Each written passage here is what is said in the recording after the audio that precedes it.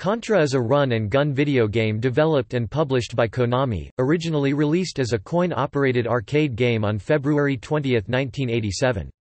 A home version was released for the Nintendo Entertainment System in 1988, along with ports for various computer formats, including the MSX2. The home versions were localized in the PAL region as Grisor on the various computer formats and as Probotector on the NES, released later. Several Contra sequels were produced following the original game.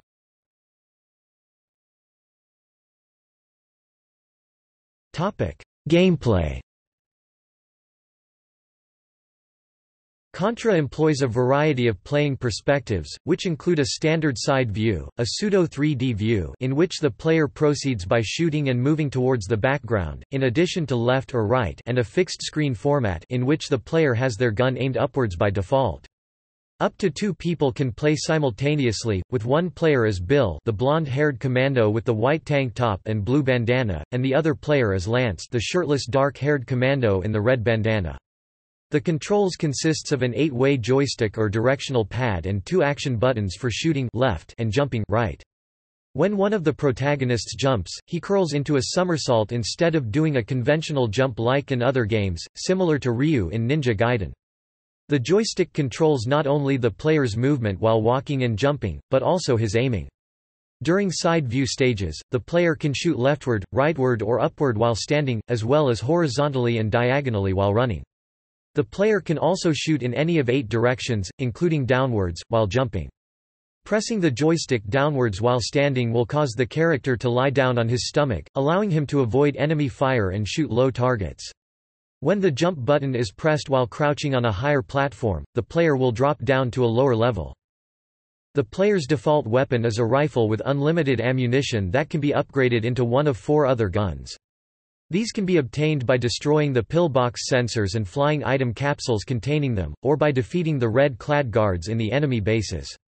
They consist of a machine gun that fires rapidly when the fire button is held down, a laser gun that shoots a powerful beam, a fireball gun that shoots its rounds in a corkscrew pattern, and a spread gun that shoots 5 individual bullets in individual directions. There are also 3 auxiliary power-ups that only appear in certain areas when the player is armed with his default gun, a rapid bullets upgrade that increases the firing speed of the player's shots, a barrier that makes him invulnerable for a limited period, and a bomb that wipes out all on-screen enemies. With the exception of the machine gun and the laser gun, each item comes in the form of a falcon-shaped symbol marked with a letter representing its function F, S, R and B. The first stage is a side-scrolling level where the player is dropped into the jungle and must fend off the enemy's initial line of defense until reaching the entrance of the first base and destroying the large sensor. The game switches to a pseudo-3D view in Stage 2 called Base 1 in-game, as the player must fight his way through a series of passageways before time runs out. A display at the top of the screen shows the map of the base and the time remaining. The player proceeds to the goal by destroying the sensors in each corner in order to shut down the electric current blocking each path.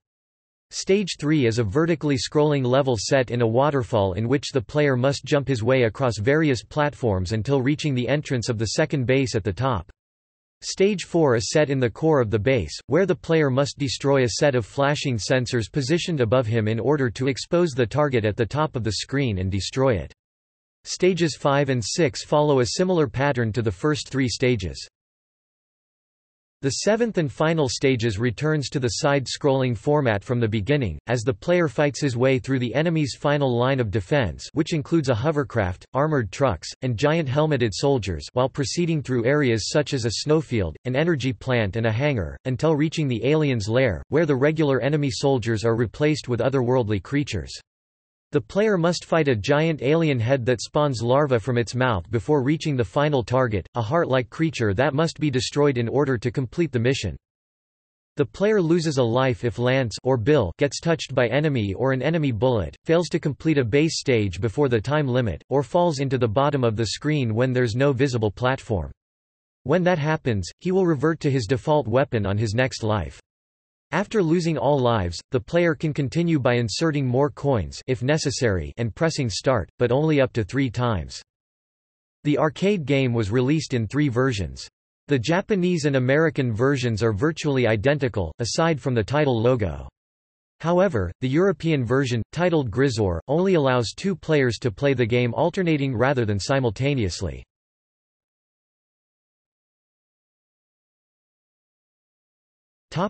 Plot. In the year 2633, the evil Red Falcon organization have set a base on the Galuga archipelago near New Zealand in a plot to conquer the world. 2 commandos, Bill Reiser and Lance Bean of the Contra unit, an elite group of soldiers specializing in guerrilla warfare, are sent to the island to destroy the enemy forces and uncover the true nature of Red Falcon, the alien entity controlling them.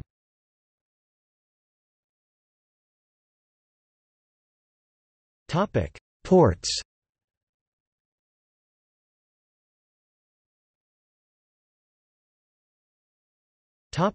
Home computers. Under license from Konami, Ocean Software produced ports of Contra under the title of Grisor for the ZX Spectrum, Commodore 64, and Amstrad CPC, which were released in Europe in 1988. The Commodore 64 version was released in North America under the Contra title. Ocean's ports were patterned after the original arcade version of the game. An IBM PC version was developed by Banana Development Inc. and released in North America. This version was released in Europe under the Grisor name. The cover illustration of Ocean's Grisor ports by Bob Wakelin was inspired by different poses of actor Arnold Schwarzenegger from the film Predator. The illustration was later used for the packaging of the NES version, as well as the MSX2 version.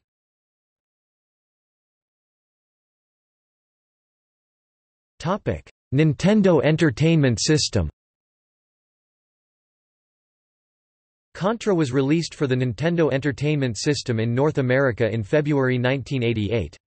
This version was produced in-house by Konami and features several differences from the arcade release in order to better suit the NES's hardware. For example, the port showed sprites for effects like explosions at 30 FPS instead of 60 FPS to work around the sprite limitations of the system. Another game to use this technique is Rekka. The game can be played by up to 2 players, but due to the graphical limitations of the NES, Bill and Lance lost their individualized character designs. Instead, they are both depicted as shirtless commandos distinguished by the colors of their pants, blue pants for the first player and red pants for the second. When one player loses all of their lives, they are given the option to use the other player's stock to keep fighting. The power-up icons for the machine gun and laser gun were also changed and are now represented by letter-based Falcon symbols like the other weapons. The rapid bullets and barrier power-ups are also more common in this version. The NES version introduces a 7th item that clears the screen of all on-screen enemies when obtained. The NES version consists of 8 stages, which are structured a bit differently from the arcade game. Stage 1, the jungle, starts similarly to its arcade counterpart, but the level is longer and there's an added segment where the player must jump over a couple of bottomless pits just before reaching the gate. Stage 2 combines the first base stage and the subsequent battle in the core of the base into one level, whereas Stage 4 does the same for the second base and its core. Both base stages no longer have a time limit and feature a completely linear layout compared to the maze-like designs of their arcade counterparts. Stage 3, the waterfall, is also longer and has a different boss at the end. Instead of destroying a sensor, the player fights an alien statue that shoots fireballs from its mouth and limbs. Stages 5 through 8 are based on the various areas that compose the final stage of the arcade version: a snowfield, an energy zone, a hangar, and the alien's lair. Each of these stages end with a showdown against an enemy boss.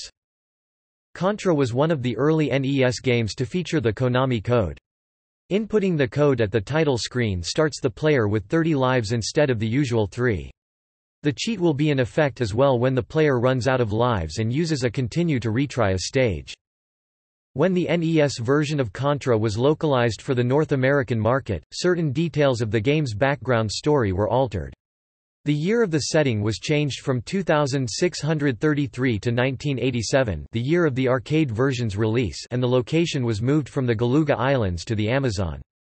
Bill and Lance were also given the codenames of Mad Dog and Scorpion.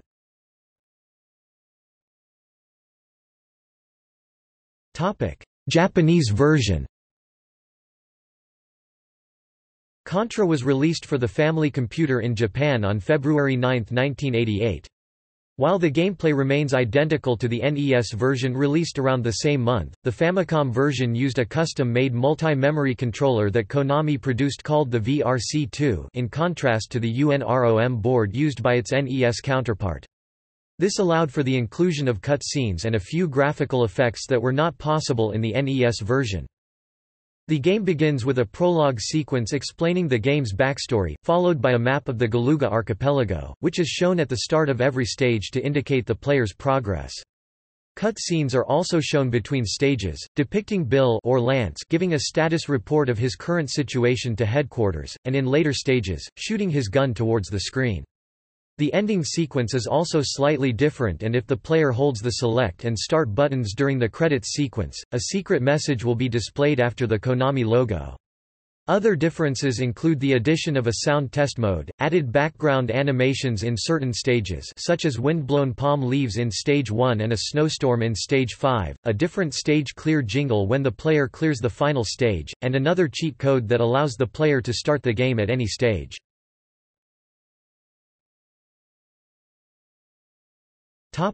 PAL version. Probotector is a modified version of the NES Contra that was released for the PAL region on December 28, 1990. This version redesigns the human protagonists and all the enemy characters to give them a robotic appearance. This was done to circumvent the BPJM's censorship laws in Germany, which prohibits the sales of violent video games to minors. Subsequent Contra games for home consoles followed suit, all being released in the PAL region under the Probotector title and featuring similar modifications. Beginning with Contra, Legacy of War, Konami abandoned the Probotector title and localized most of the further games with minimal changes.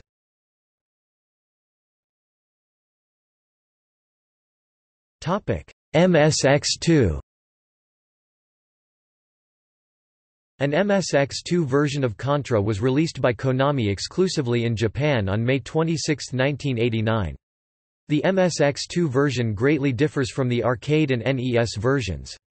Due to hardware limitations of the MSX2, the game does not scroll but instead uses flip screens like other MSX2 games such as Metal Gear and Vampire Killer. Rather than one-hit kills, there is an energy gauge, which allows Bill Riser to take more than one shot or hit before losing a life. There are two main power-ups in the MSX2 version, a falcon-shaped power-up that increases the player's walking and shooting speed, as well as a gun-shaped power-up which allows the player to change their current weapon. After picking up the weapon power-up, the player can choose between the default normal gun or 4 other weapons. The spread gun is not featured in this version, replaced by rear gun similar to the tailgun in certain Gradius games, which fires at 2 directions at the same time. The MSX2 Contra is composed of 19 stages. The first 9 stages are based on the arcade version, while the final 10 stages are new to this version and are set entirely underground. Unlike the arcade and NES versions, the MSX2 version is single-player only. Lance Bean does not appear in any form, and has no continuation feature. If a player loses all lives, the game will be immediately over. Later releases. A PlayStation 2 port of the arcade version of Contra was released in Japan on May 25, 2006, as part of the Oritachi Gessen Zoku Sono series of retro game ports by Hamster. A second re-release was made for the Xbox Live Arcade on November 8 of the same year, with Digital Eclipse handling the conversion. The same version was also released on December 15, 2009, as part of the Konami Classics Volume 2 compilation.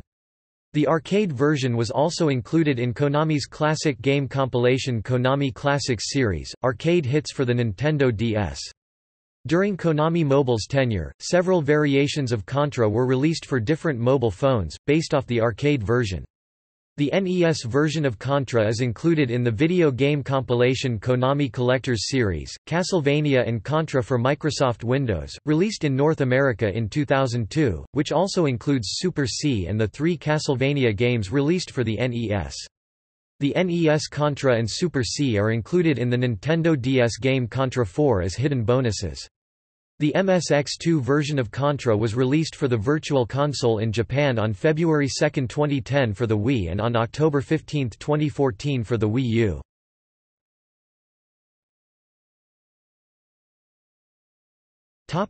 Reception. Much of the game's popularity came from its two-player simultaneous gameplay, which was an uncommon feature in video games at the time of Contra's release. While successful in the arcades, the game became and remained widely popular and remembered when it was ported to the Nintendo Entertainment System in 1988. Japanese gaming magazine Famitsu gave the Famicom (NES) version of the game a score of 27 out of 40. Computer Gaming World called Contra on the Nintendo, "a truly outstanding action epic," set on a "scrolling and beautifully drawn playfield."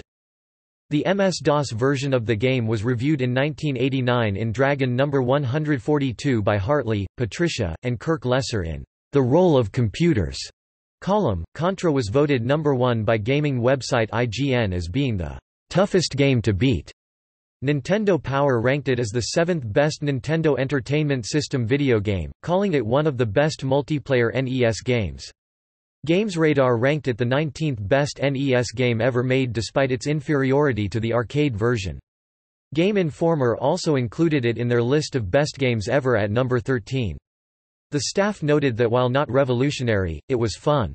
In 2017, Contra ranked 82nd in the scientifically proven best video games of all time, a statistical meta-analysis compiled by Warp Zone of 44 top games lists published between 1995 and 2016.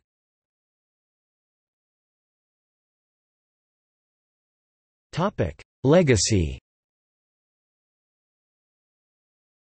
Contra was followed by Super Contra a year later. It was the only Contra sequel for the arcades developed in-house by Konami. Following the success of the NES adaptations of both, the original and its sequel, which was retitled Super C in its American release, subsequent sequels would be produced specifically for the home console market such as Contra 3, The Alien Wars for the Super NES and Contra, Hardcore for the Genesis, becoming one of Konami's landmark series. As of 2014, the series has 11 installments. The music from the arcade version of Contra is one of the soundtracks included in the video game album Konami Game Music Volume 4, Ajax, which was released by Alpha Records on May 10, 1988, in CD catalog number 28XA201, cassette ALC22922, and vinyl ALR22922. The name of Vampire Weekend's second album is, among other things, an homage to this game. In April 2017, Beijing Starlit Movie and TV Culture announced they were producing a live-action film version of Contra in China. Wei Nan is listed as the screenwriter. The project was scheduled for release on June 6, 2018, but it did not meet that release date.